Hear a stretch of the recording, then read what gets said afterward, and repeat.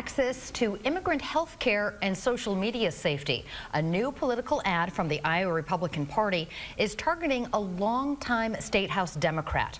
KCRG TV9's Rebecca Vaughn fact-checked that ad and joins us now live in the studio. Rebecca?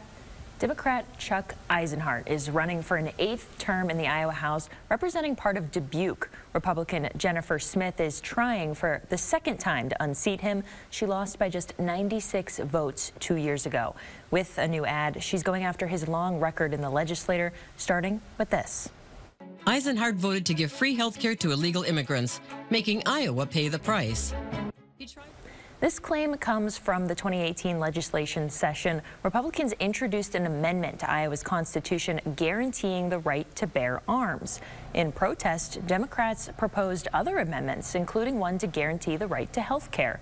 The amendment doesn't talk about free health care for illegal immigrants. Republicans blocked votes on all of the Democratic amendments, so that means Eisenhart never voted on this. He tried to raise taxes and block income tax cuts. He even voted against eliminating the retirement income tax. In 2023, Eisenhart introduced a bill that would have raised the sales tax and have the extra revenue go to the Outdoor Recreation Trust Fund for water quality projects. The bill was referred to the Ways and Means Committee, but didn't go any further. Eisenhart voted against Governor Reynolds' 2022 tax cut, which changed Iowa's income tax to a flat 3.9%, regardless of how much money they make. But that bill also eliminated taxes on retirement income. But it is worth noting that this year he voted for a bill that cut that tax rate lower and sped up how quickly it takes effect.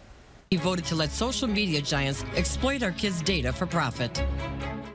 Eisenhart was part of the House committee that voted down a social media bill earlier this year. It would have required parental approval for Iowans under 18 to access a social media account. It also required parental permissions for social media companies to collect data on their kids' accounts. Federal law already requires social media parental consent for anyone under age 13.